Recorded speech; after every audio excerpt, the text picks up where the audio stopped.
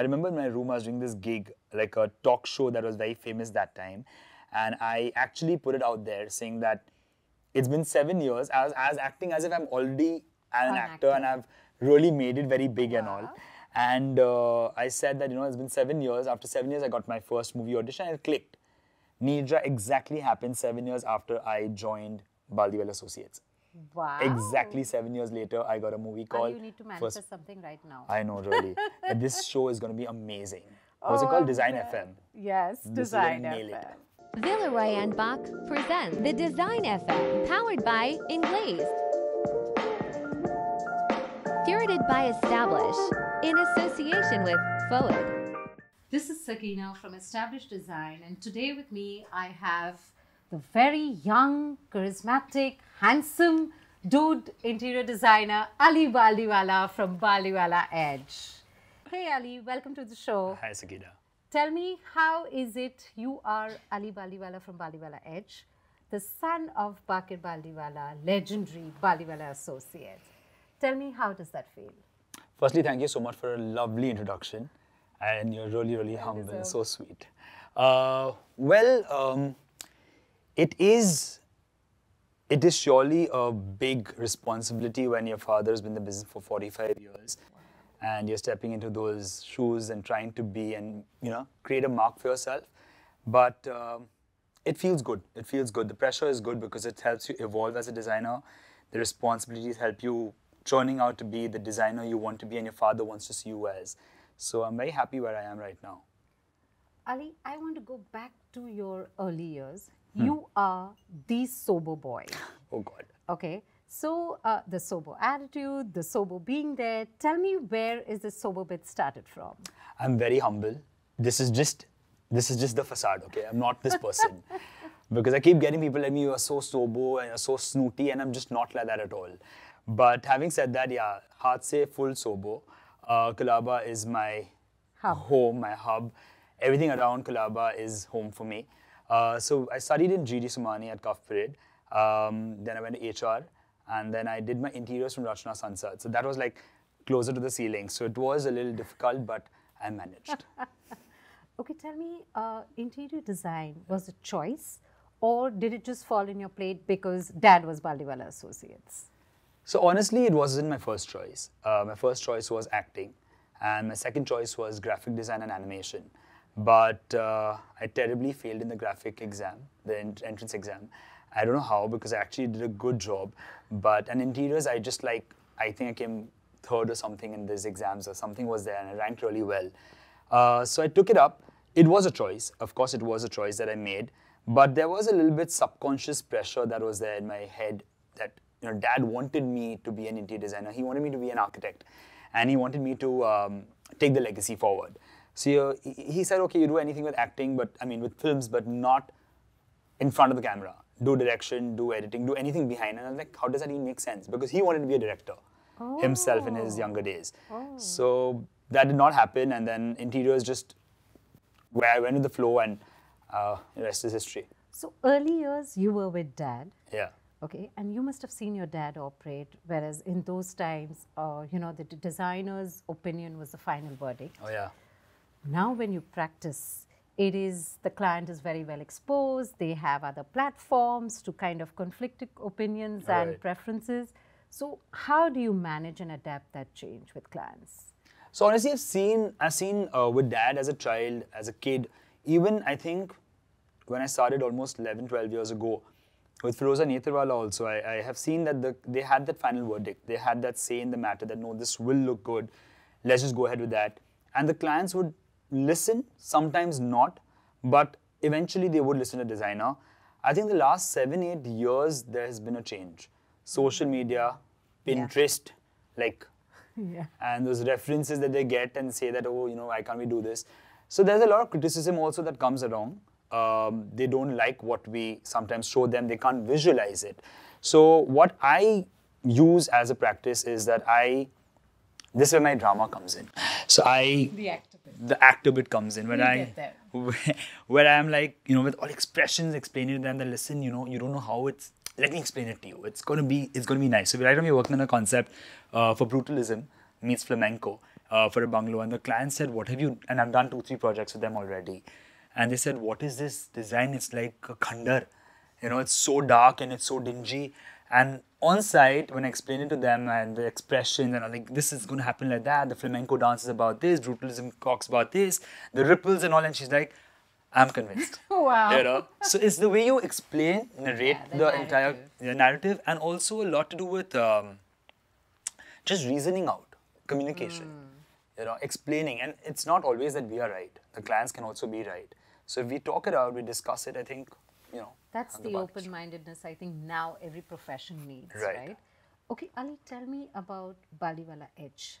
How was it born and why was the need for a Baldiwala Edge? I've earned it. Wow. Okay, I've earned this because my dad was obviously very, very hung on Baldiwala Associates for a very long time. He's been in the field for almost 45 plus years. So Baldiwala Associates was something that he created.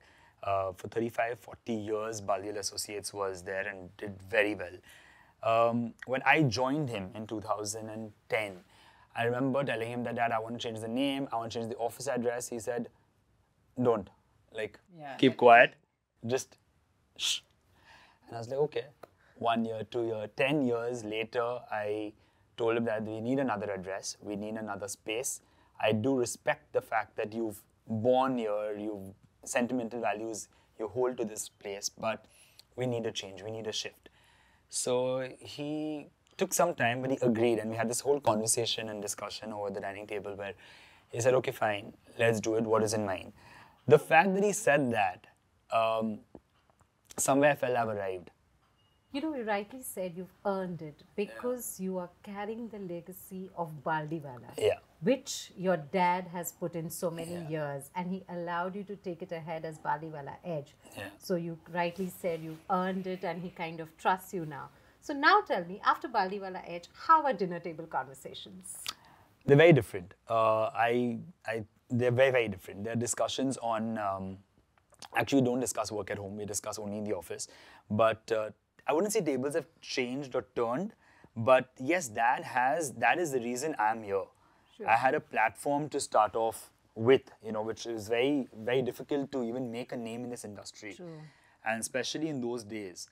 The conversations now are more about, this is where I enjoy it. Like he also looks forward to advice from me. Oh, lovely. He looks forward to, he questions me in ways that I know, it's a father-son thing where you feel like, there are times when I also like with my nephew, I feel like, I know it all, but what do you think? And those are the conversations we have. And it's a lot of fun because I'm like, okay, I know he wants my advice, but he's not just saying it. He's like, what do you think? I've done this. What do you think about it? And I'm like, Dad, you can just say that, No, but the father-son dynamic is like that, right? It's, I'd say, very passive. Very passive.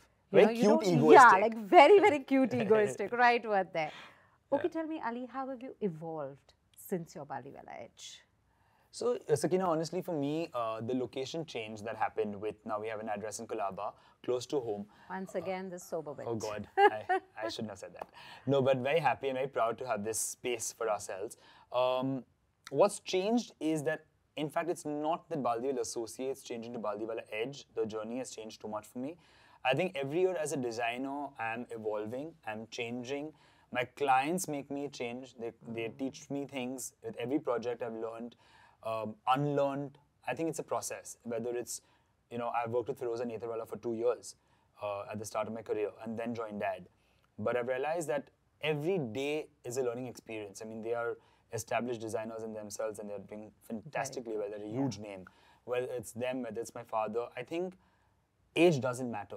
You keep evolving. Even at that age, they are learning. My dad wanted to get into engineering right now. He wanted to get work on civil engineering and do some sort of a course.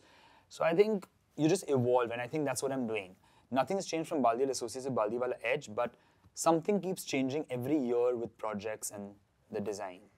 Tell me, what is the most challenging project that you have, that comes to your mind when you talk of Baldiwala Edge, if there's troubleshooting that you've done over there? Okay, so there's this recent project, and I had a client who was extremely hyper. Like, he wanted things yesterday. Not even yesterday, he wanted things 15 days back. Hello? I'm not some magician over here, like, it takes time. There's a lot of stress 4 months, my family kept telling me, we've never seen you so stressed. You look stressed all the time. What's this project, you know? I said, it's a great project. It's a lot of fun, but it's a lot of pressure, a lot of stress. I wouldn't lie, I had a lot of anxiety.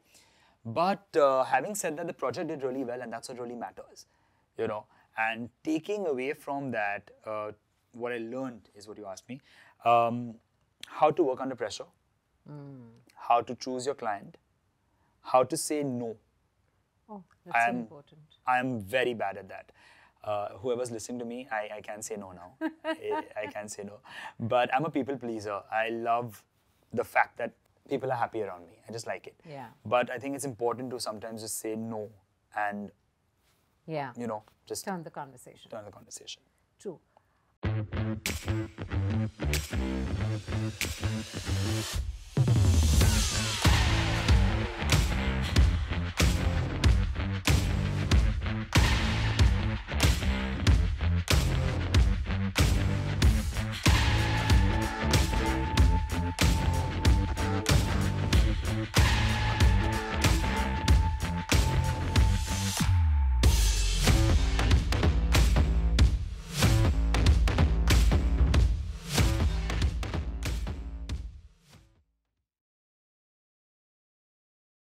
Ali, I want to touch your fashion aspect. Okay, I have observed you, seen you. You're a real fashionista. Oh God. Okay, I have seen you try wonderful patterns, colors. You have a sense of matching colors, be it on yourself. I've seen a few on your projects also.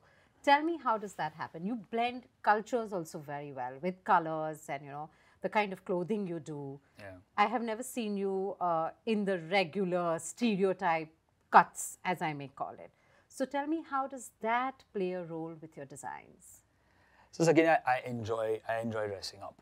I love shopping. I think it's therapeutic for me. My mom used to be like that. And I just recently realized that she's obviously no more. It's been years now, but my sister told me this, that, you know, mom would, at every occasion, she would shop something new. And that's something my friends keep mocking at me and saying that, you know, like, you have too much money, you keep spending. But I enjoy it. I enjoy it. Yeah, it's therapeutic. And also, our field is a lot about aesthetics. And I've got this from my dad and my uncle. Both of them were very, very high on fashion. They are.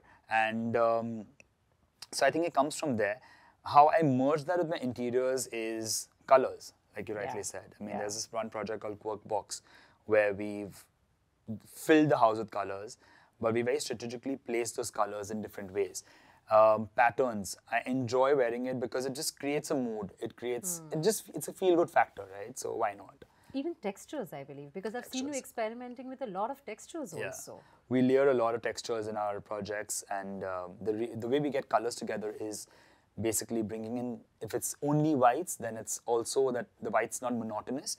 We layer it with different whites, mushrooms, and textures, like a boucle fabric with a texture paint behind, and then a white art on top of it. So do you think your audience now is open to those color palettes that you put forward, or always there's a rejection, and probably you study the personality and then put forward those things, or how does that work? So for me, honestly, working with the clients, and this is what I've learned from not only my father, but also 𝗙𝗏𝗄𝗧, is that the client's brief is the most important.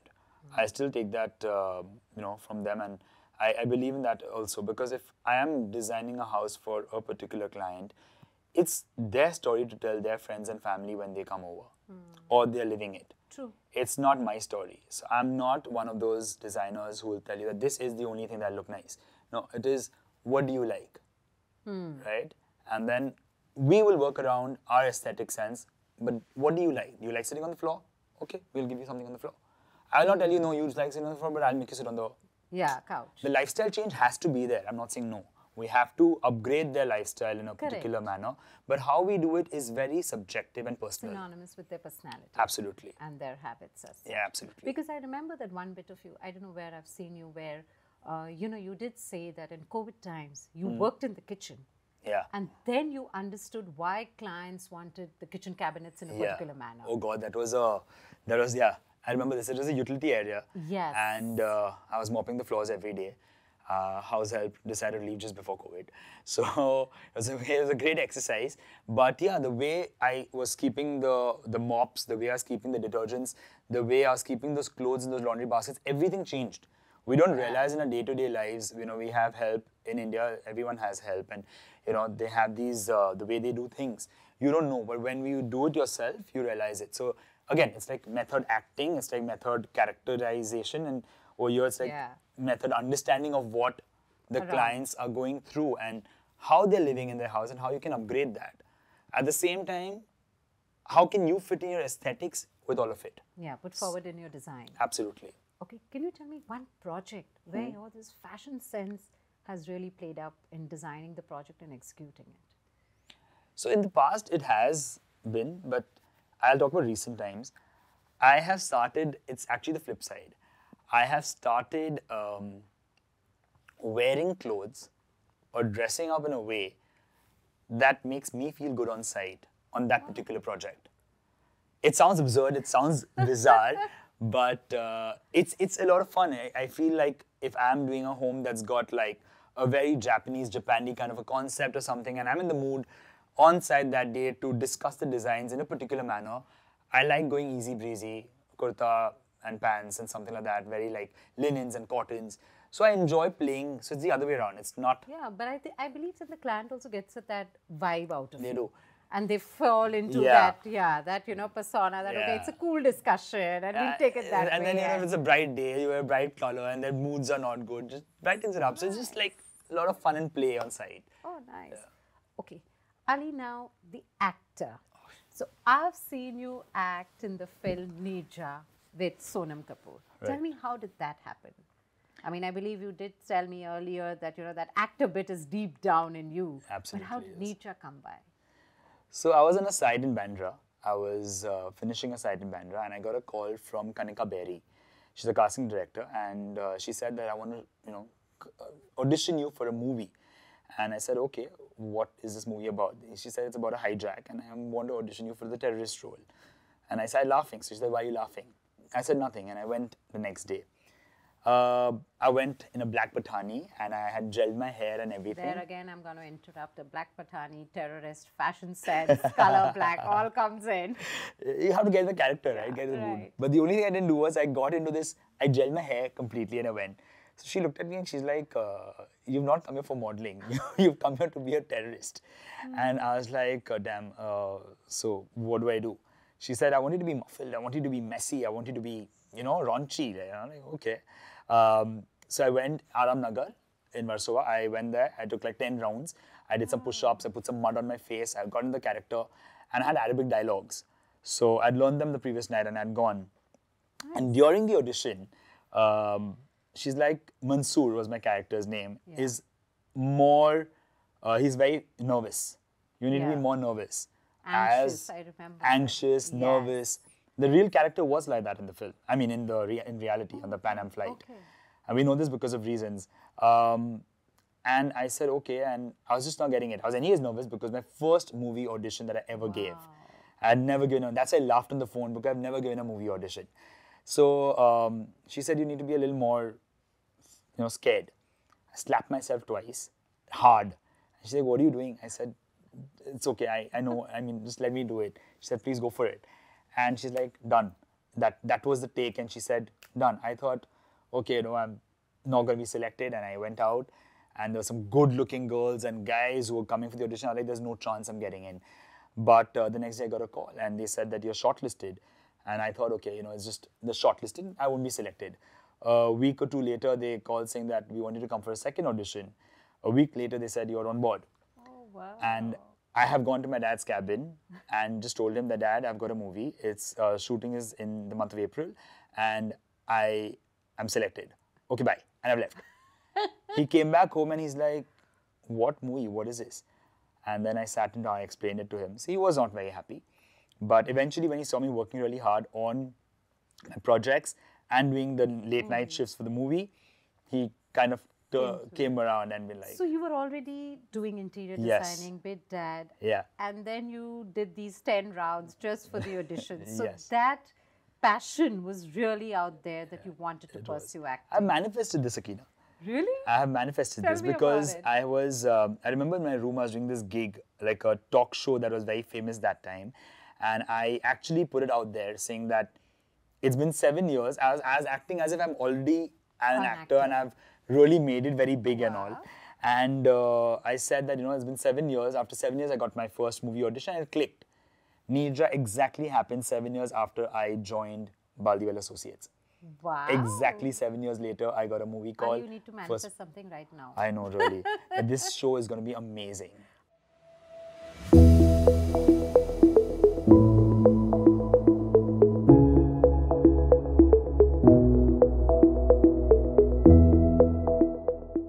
Okay, super.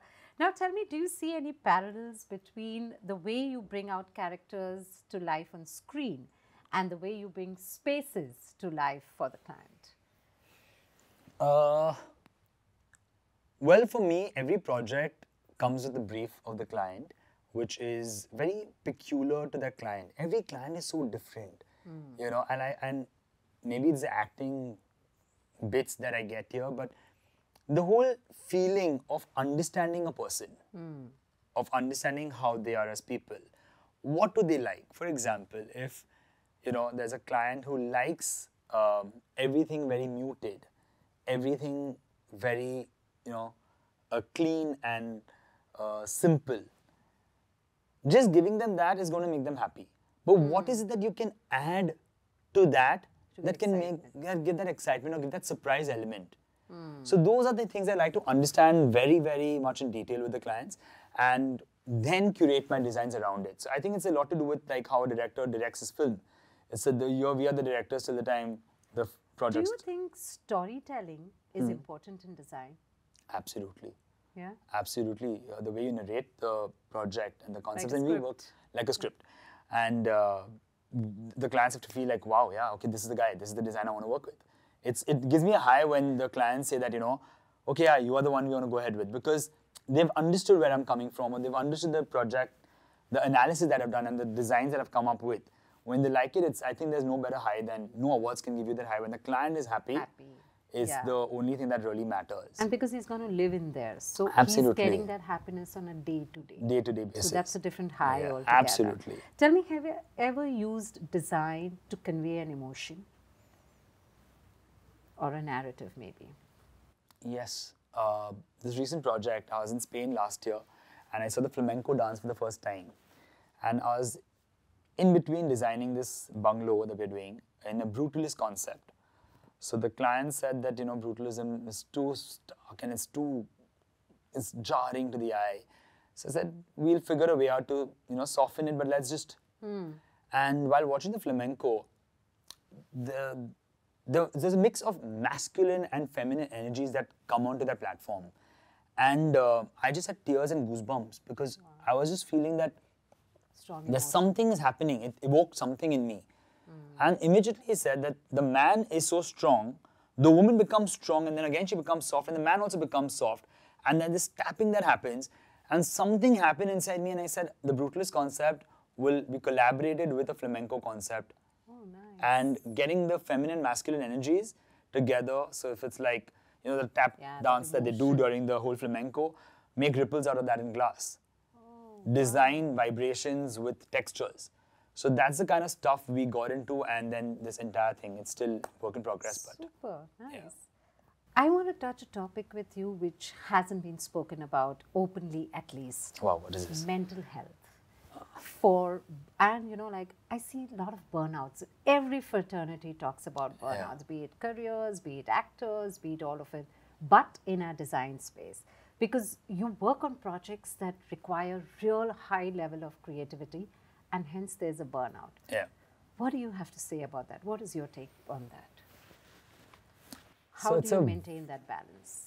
It's a very important topic, and I'm so glad this is a question here. I've been wanting to talk about this on my social media for a very long time.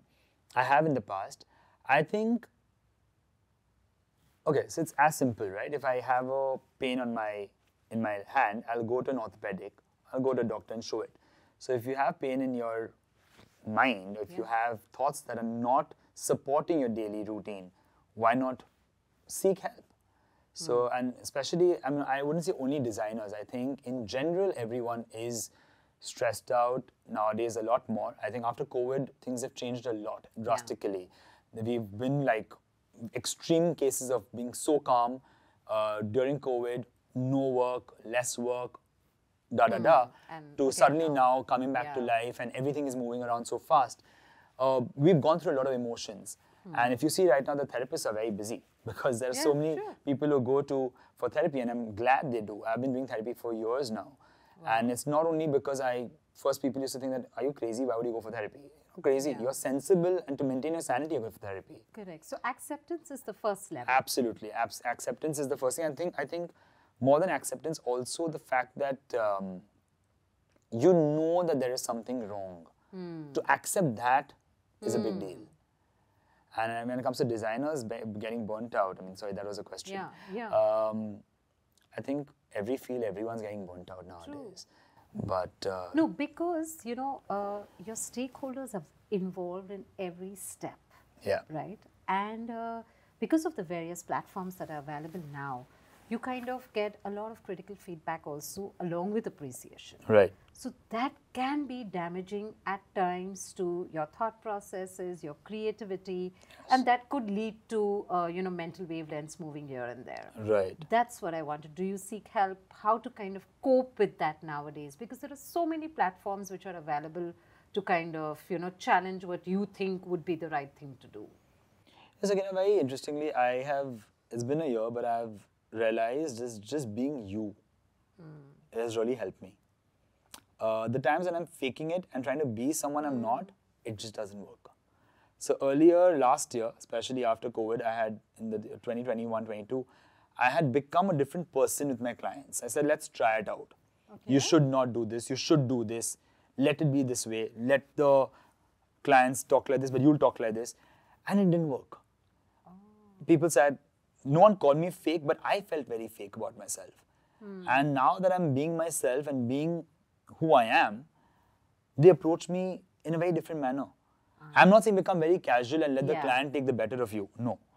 You know, obviously clients, you give them a little finger, they like, not that way. So you keep your ground on what you think is right and wrong, but just be you. Be a little bit more open and open your chakras or whatever they're called.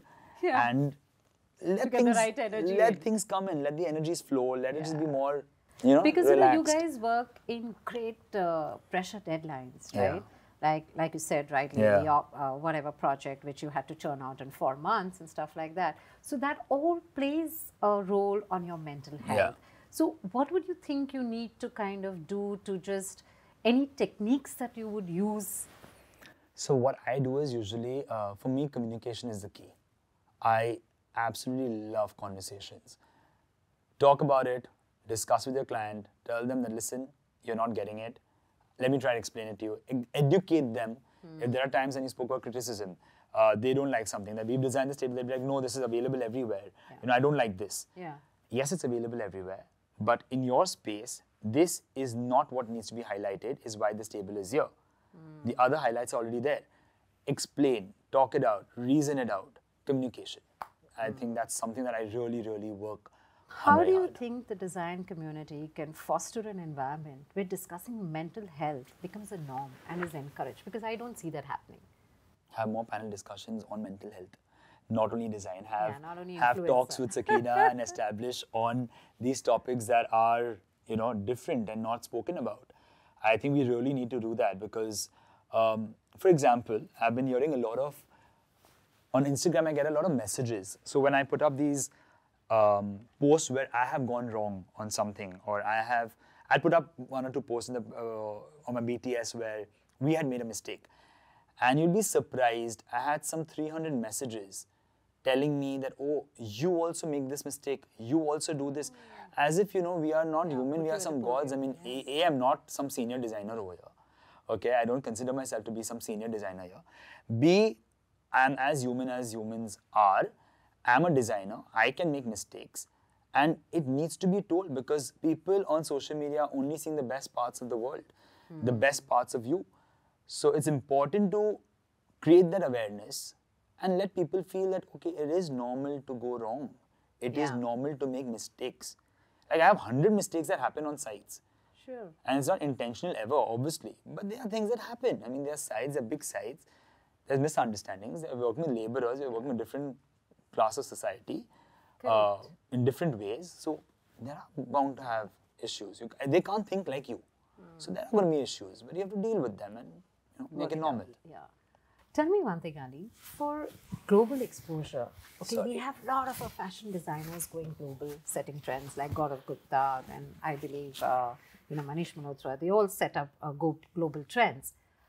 How would you take Indian designers, interior designers? When will that happen? When do they land up and become trendsetters in global purview? I think we already are trendsetters in a way. We are not as glamorous and you're not out there, but that's also happening. Ali, I've seen a project of yours, the Quirk Box, in the book The House of Joy, a German publication, right? That's right. And you have it all globally around. It's, I think, a Berlin publication. Yes, it is. Okay. Tell me, what is missing in our Indian designers to get out there? I mean, like Gaurav Gupta does a show in London, and we have a lot of our Indian fashion designers who are out there.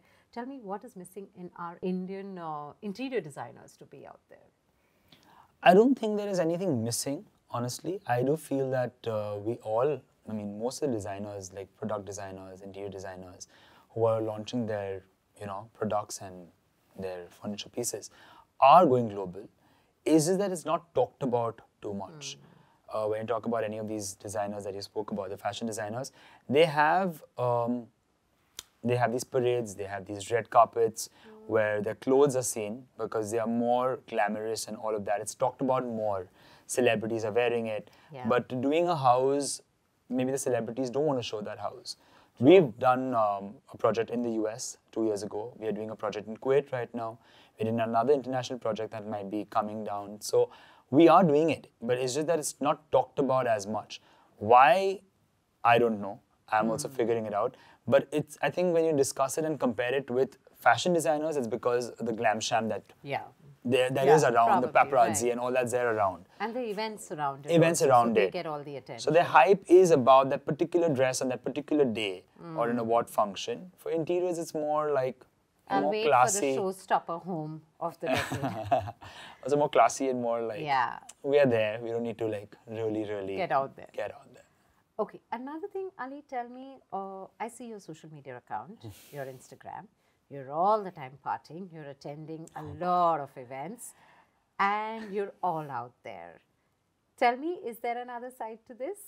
Okay, first and foremost, I'm not always partying. It's one Saturday and I put 10 pictures. That doesn't mean the whole week I've been partying. Because everyone comes up to me and tells me the same thing that, we want a life like yours. I was like, okay, then you're married. Sorry, that's not my fault. But I'm single. I'm enjoying my life. After my work hours, I have my gym. I have some of the other kind of social networking scenes that I do because I enjoy people. I enjoy meeting people. And that means partying with them. So be it. But even now, Instagram again, right? The social media, you go for a 5-minute party, you pose over there, you take a picture, you've left in 5 minutes, no one knows. People think whole night you've been partying. So that's the image that people have, and that's what a lot of people think about me. But sometimes it's just events and stuff, and but otherwise, it's a very balanced life, like my work routine and the social networking. Tell me your physical fitness routine. How do you, because if you're out on weekends, and how do you keep yourself so fit? I know you cycle, but what else? You know me, she knows I cycle because she's as much of a sobo person, and we meet on walks and cycling rounds. Yes. Well, I have had some back issues and stuff, because of which I had to get into a routine. I was very fit earlier, now I'm not that fit, I want to get better. But I do a bit of my gym, cycling, and also started new strength training and some physiotherapy to strengthen my back and the core. So working on all of that. And tell me, cuisines, eating out, what does Ali like to eat? I do eat a lot out. But honestly, to be very honest, I love my house ka dal chawal. Please, Ali. I love it.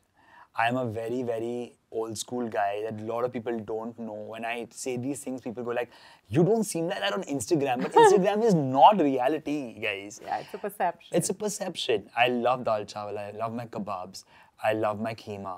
I love the house ka food. You give me that, I'm sorted. I can have dal chawal every day. Oh, really? Yeah. Nice. Good to know. Yeah. Lovely. Okay, Ali, tell me, you've been a part of both. You've been Bollywood, and now if I call it the design wood, if I could say it. So, tell me, like actors, right? They have these perceptions of, you know, the life they live, the way they dress, the way they carry themselves. Do you think that is a shadow in our industry also now? Yes. Absolutely is. Well, I'm not such a big part of Bollywood, whatever little that I've done, but I've been around the fraternity and there's people from the fraternity. Yes, it is very glam and sham and all of that is there, but interior designers are no less. We all love the limelight. What are these magazines that you all are getting us featured in all the time and all of that? It is about that. It is about the attention. It is about seeking that attention.